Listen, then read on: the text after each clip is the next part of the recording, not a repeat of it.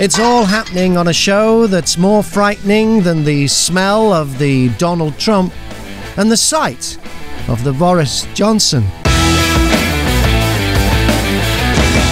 Number 15, An Englishman In, from Rob Goldstone. Rob, in the 90s, you moved from where you had been living in Australia to America. Right. And you got involved with the Friars Club and their famous celebrity roasts and some lifetime achievement galas for different people. And you also crossed paths with the comedian Jerry Lewis. Oh, I did cross paths with him. So he's a hateful, awful man, but he was a very good comedian and actor. But he's known for being an awful, hateful man. It's not just me saying it. And he hates the press. And if you're the publicist for someone that hates the press, that's a great job. So when he was 85, he had a birthday party at the Friars, and lots of his acting friends were there. And I had the press, and I suppose to spite me, because I had the press there, he'd agreed to do a photo. So we had tons of press, but he wouldn't face them, because as he told me, he hadn't agreed to face them. He'd just agreed to do the photo. So he stood with his back to the cameras, and whatever, they were used to it. And it's a funny photo anyway of Jerry Lewis with his back to you. And he sat down, and the entertainment editor for the Associated Press said to me, he's 85. I would love to talk to him for a few minutes about his birthday, his life, whatever. I thought that was a very fair request, which he would never do anyway, so let's ask. So I went up and I approached him. He was sitting down. He was all excited. He got these gifts from his actor friends. And I said, there's a journalist who I know very well. He's a very legitimate, very nice journalist. Would like to speak to you for 5 minutes about your life. And Jerry Lewis stopped in his tracks and said to me, come here, and pointed at me. And he said, let me get this right. You believe that my life can be summed up in 5 minutes? And I said, well, obviously not, no. And he goes, but that's what you just said. You said 5 minutes. And I said, he just needs 5 minutes to talk about your 85. And he goes, so the publicist, my publicist here, thinks my life can be summed up in 5 minutes. At which point, you know, that the only thing to do is literally leave. And I just said, okay, if you prefer, you could do an hour with him, but you're not going to do it anyway. So my question is, would you like to spend 5 minutes with him? At which point he picked up a salami and threw it at me. To which I said to him, happy birthday and goodbye. And I left. And I always liked it because it's a ridiculous story. About a year later, I was doing a tribute for the Friars to Tom Cruise. And it so happened that Tom Cruise and me were in a very tiny anteroom of the kitchen at the Waldorf Astoria.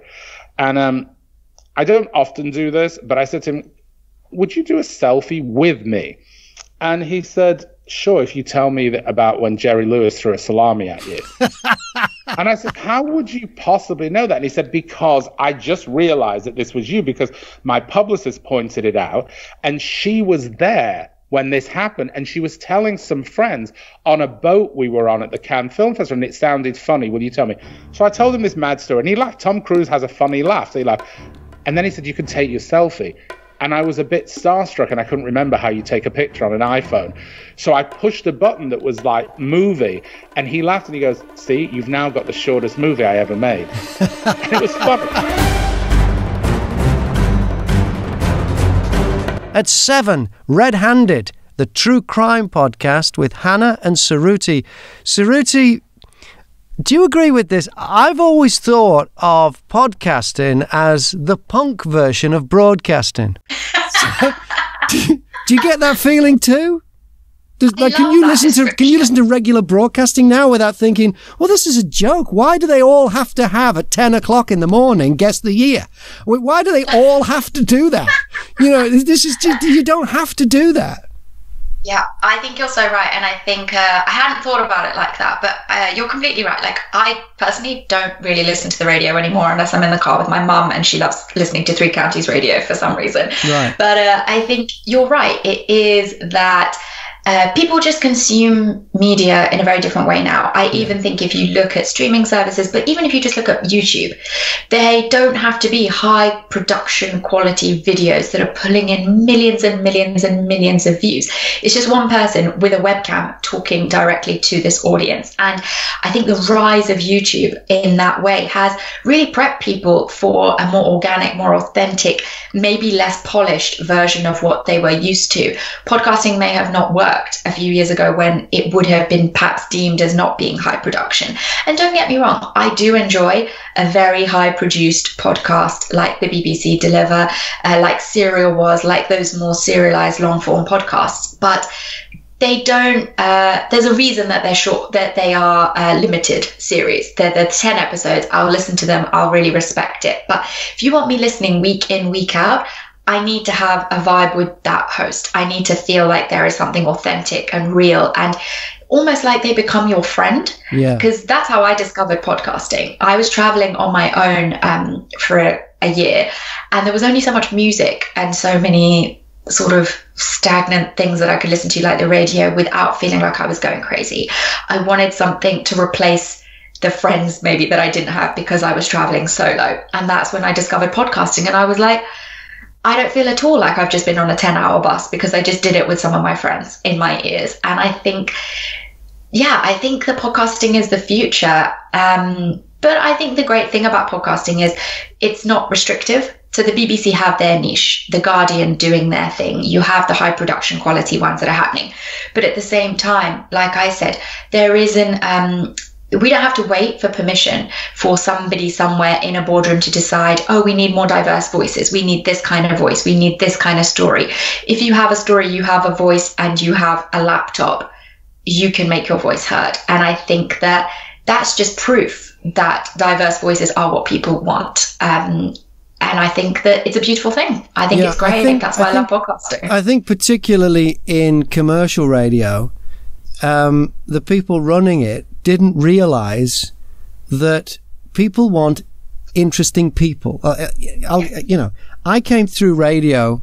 Radio is the commercial radio. Being a commercial radio disc jockey is the only job in the world. And I said this to Jonathan Brandmeier, who's a legendary broadcaster in Chicago, it's the only job in the world where you are paid to talk, but constantly told to shut up. They, the more music, less talk thing, they decided, because what happened was they hired a load of people who weren't very interesting people, and these people had nothing to say. And then they did some research, and the research came back, surprise, surprise, tell them to shut up and just play the music. Well, that shouldn't have been a surprise when you hired really boring people.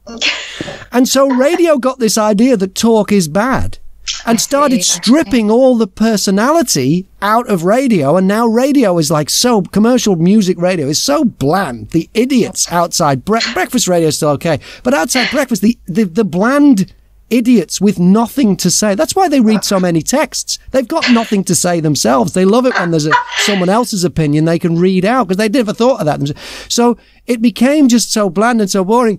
Yeah. So all these people who said, no, people don't want talk, people don't want talk, people don't want talk.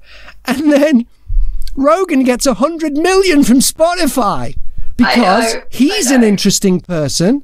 And he has interesting guests. People have always wanted to connect with interesting people. And the mistake radio has been making for years as it slowly kills itself is it keeps hiring boring people who do as they're told and don't make any waves. And people don't want that. If people wanted that, podcasting wouldn't exist. And, you and Hannah getting really deep into a case, you're not just giving out the facts, you're giving out your opinions, you're debating different things, and that's what it is. And it's a shame radio can't. See, you and Hannah should be running a radio station and telling these. You've proved it. In 2.5 years, you're now making money from one show a week. Whereas these people are trying to make money running. There were more redundancies this week because they can't run a thing that's on the air 24 hours a day and everybody's got access to it. They don't have to find it. With podcasting, there still is a little bit of work to finding it. And they need people like you to show them how it's done, because not only have they haven't lost their way, they don't know where they're going. They've got this medium and they don't know what to do with it.